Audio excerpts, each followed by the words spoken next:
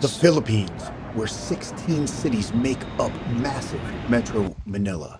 7,600 plus islands of beaches and amazing, incredible nightlife everywhere you turn. And Filipinos. All kinds of Filipinos in all shapes and sizes. One of the deadliest fighting martial arts styles in the world, combat arnis. Did I mention the beaches? Did I mention the nightlife? Philippines lifestyles got it all, even completely off the grid. That's the Venice Canal Mall. Those are the McKinley condos there, right? Like walking distance. You could be living there for $600 or $700 or $800 a month, or here. The Wire too. The charming barangay. Oh my God. The Wire. Let's take a look.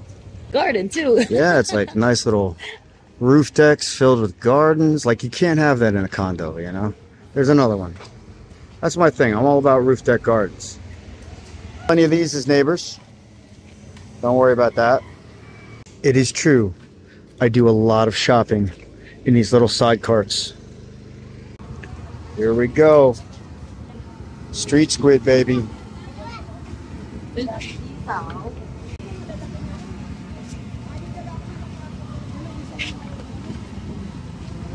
That's the isaw, which is essentially... Just barbecue isaw. Oh, this is fried. Chicken intestine dipped in vinegar. How palatable. Yeah. So dito ang daan, the literal translation is here the way. Pero if it said ang tamang daan, that would mean you're walking the correct path. In other words, you're walking This way. with Jesus. No. Tamang daan, the correct way. Walk with Jesus. This way. Tama, tamang. Actually, it means correct. It means proper, This correct, way, or like the right way. So if I said, I don't know, it's 2 + 2 4, they would say tama, right? That's correct. Ang tamang daan, the correct way, or walking with the Lord, which they do here in the Philippines. The large contingency of super religious, single unwed mothers in church on Sunday, you know, following ang tamang daan, obviously, except in the bedroom at night. Going undercover here in the Philippines to expose Big Shawarma. I mean Big Pharma. Hold on. So anyway, shawarma in the Philippines is buy one, get one. So that's 2 jumbo shawarma for 125 pesos. That's $2. It's not bad. Vice Bar and Bistro, relatively new. It's on the bottom of Ebro Street. And Ebro Street has a couple of really interesting restaurants and bars. I'm going to check that out a little bit tonight. So Cabrones is roof deck here, which is above Polilia, which is a little craft beer, craft cocktail bar. And then that's the Wicked Dogs, where you can get the cheapest booze, basically, in Poblacion. This is where we're going for dinner. This is Khao Kai. This is the Thai chicken house. This is why I like Poblacion. Great little hole-in-the-wall restaurant. They specialize in Thai fried sweet chicken. If you're looking for pad Thai, this isn't the place to go. You're going to want to check out a place like Thai Noi, 2 blocks over on P. Burgo Street. Chicken green curry, sauteed vegetables, a pad, something Pinoy fusion, pad CU, yeah. This one is spicy shrimp soup. This is Pinoy Thai. What is it? Thai Noi. Thai Noi. Say it again. I know. Thai Noi. It is a Thai Pinoy fusion restaurant. What's the try? Baba Ganoush, Filipino Mediterranean. Gonna have to check this out. This is the wonderful thing about Poblacion. It's like you never know what you're gonna find.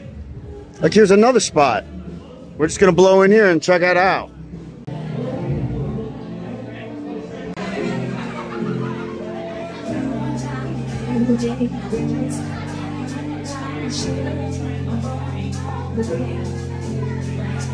That place was pretty swank, like a nice little lounge style club, lounge singer, they live band kind of groove.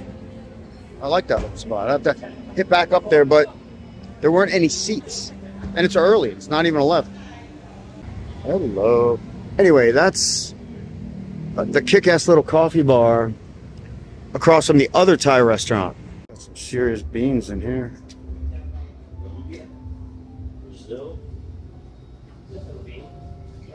Brazilian, Ethiopian, Peruvian, Mexican. Cody said he's the boy. Cubana. That's my boy. Hey, bitch Right ass off the nigga. burger. Sorry? He said that your boy, and I said, no. Cubana is a classic longtime bar right on P. Burgo Street, great for people watching and smoking cigars. You gotta enjoy the DJ beats and enjoy the vibes. Fucking roof deck, bro.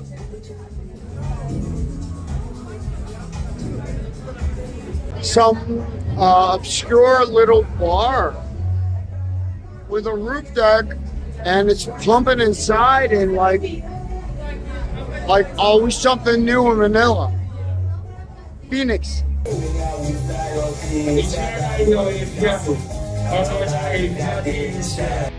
So Poblacion Makati is not just bar hopping. Not that you can't do that all night long, because as you can see, there are tons of spots and we haven't even scratched the surface. The pinnacle of the nightlife party experience is always going to be in one of the few nightclubs here in Poblacion. This is Club Royal, one of the oldest, most established party clubs right in Poblacion. When we roll in, just me and another guy, on a night like tonight, we opt for the standing tables, because as you can see, it is right in the mix. Super easy to mingle and connect. And as usual, you're going to find that there's more girls than guys in a place like this. That's what I like to call a favorable ratio, and you're often going to find that here in Metro Manila.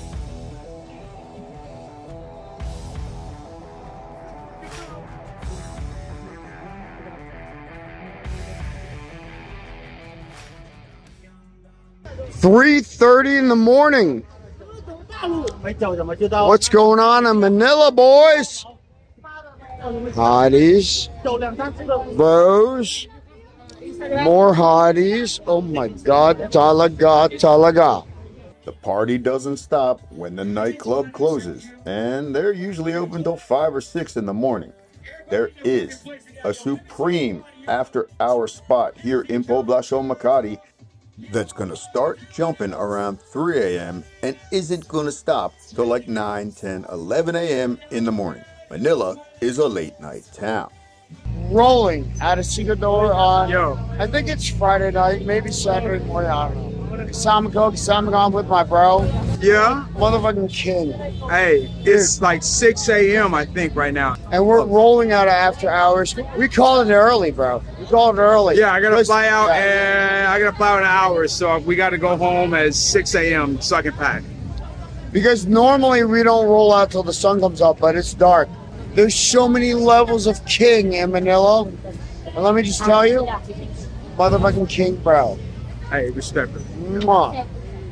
The whole buko juice thing, like 5 fresh coconuts. Nothing like coconut water after a night of drinking. One of the great things about the Philippines and the barangays in particular, these homemade bakeries. It's probably like 4 or 5 bakeries right in this little barangay area. Unfortunately, I have to avoid the bakeries too. Just can't do high glycemic index carbohydrates. The banana bread is to die for. You get a whole loaf here for like, I think it was 60 pesos. That's about $1. It's not bad. Hello, hello, hello. These bad boys cost like $1 and like 38 cents. All for all this. There's a lot of heartbreaking elements about Manila. But for me,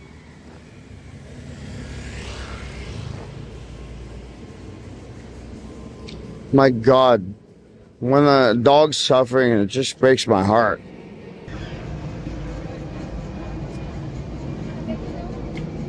We took a deep dive into Manila's nightlife and an inside glance into what normal, everyday barangay life is like. But don't forget for 1 second, the Philippines has thousands of beaches. It is amazing here. Thanks so much for checking out the video. If you enjoyed it, go ahead and hit that thumbs up and consider joining this channel as a member for all kinds of perks and extra members-only videos.